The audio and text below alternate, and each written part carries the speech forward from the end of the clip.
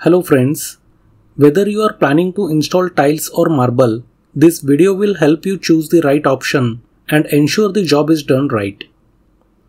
I will show you how to check if the tile work is properly done, how to avoid getting cheated, what kind of grout you should use, what the labor charges are, and whether painting should be done before or after tiling. Basically, if you are about to install flooring, don't skip this video. It is a little long, but the information here will save you money and ensure top-notch quality. Let us begin with the biggest question, marble or tiles? Flooring is not something you change every couple of years. It stays for 20 to 25 years. So making the right decision now is super important. Let us talk about marble first. Marble is a natural stone, mostly sourced from places like Rajasthan. It comes in white, black, green, yellow, basic natural colors. Looks wise, marble is classic and elegant. But biggest con of marble, it is porous. It absorbs water and stains over time. Once it starts soaking up water, patches and dullness appear. And here is the real catch. When marble is mined, not all of it is good. Defective pieces are often patched up with adhesive and stone dust. Just like repairing wood. You won't even know you have been sold such marble. So if you are going for marble, remember this, don't go cheap. Forget 40 rupees per square feet marble you saw on YouTube. That is low quality. Even 80 to 90 rupees per square feet marble can be a risk if you are not buying from a reliable vendor. For high quality marble, expect to spend around 200 to 250 rupees per square feet, including polishing and finishing. Installation takes time too. For a 12 feet by 12 feet room, it may take 5 to 6 days.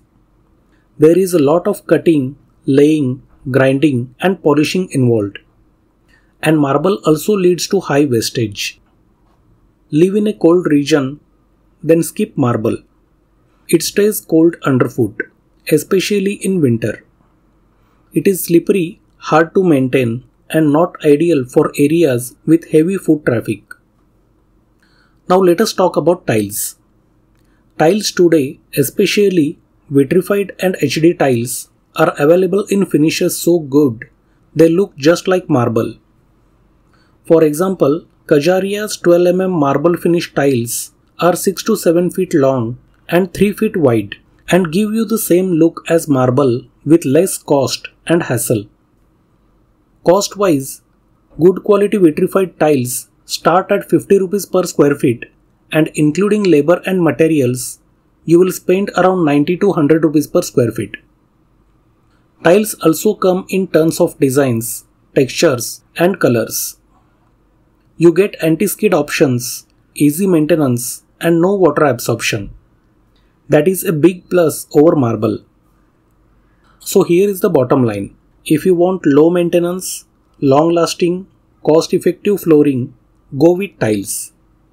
If you are ready to spend and maintain regularly, go for good quality marble. Let us compare cost wise for a 1000 square feet house. Tiles 90 to 100 rupees per square feet and the total approximate cost is 1.65 lakh rupees. Marble 250 rupees plus cost per square feet and the total approximate cost is 2.5 to 8.5 lakh rupees depending on the type of marble. Conclusion, for the price of basic marble, you can get top tier branded tiles and still save. Now let us talk about labor charges. Wall tiles 16 to 22 rupees per square feet. Floor tiles 20 to 25 rupees per square feet. Skirting, that is tile border near wall 15 to 18 rupees per running feet. Marble flooring, fixing plus polishing 70 rupees per square feet. Kota stone flooring 25 to 30 rupees per square feet. Marble molding, that is edge polish. Half molding 20 rupees per square feet. Full molding 25 rupees per square feet. if you are giving a full contract, tiles plus labor, it is 90 to 100 rupees per square feet. But be careful, contractors may use 30 to 40 rupees per square feet cheap tiles in this package. So always select your tile brand yourself.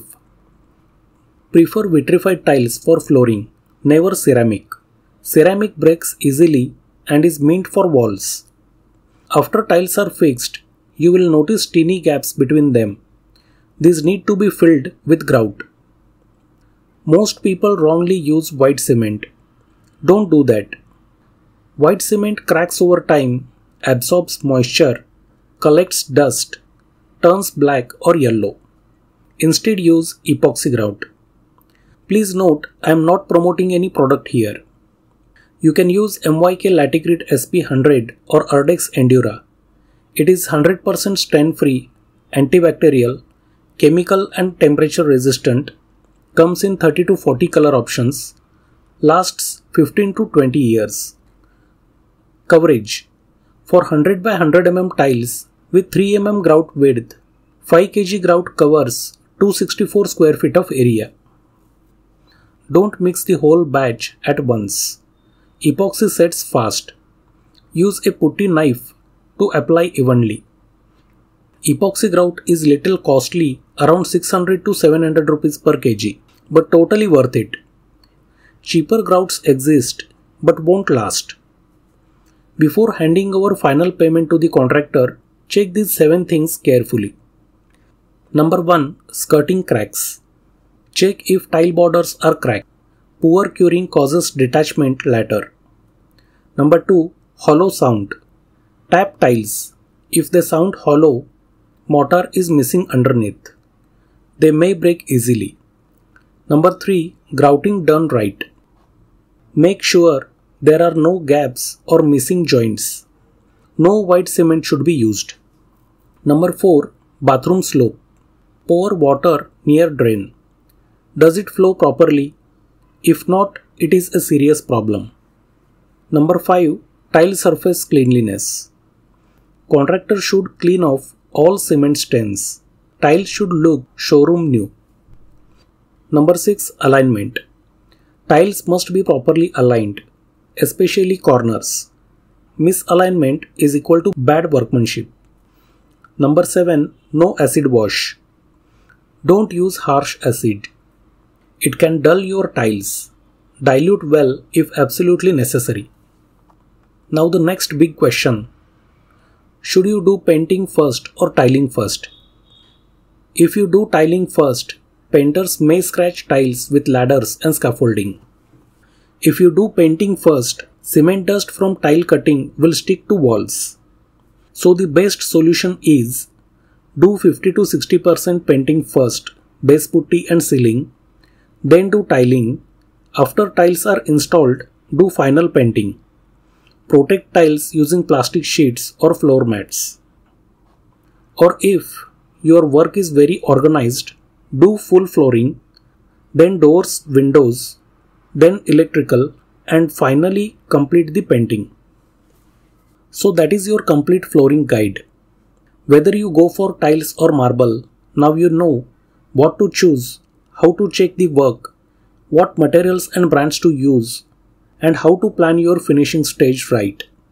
So friends, see you in the next video. Thanks for watching.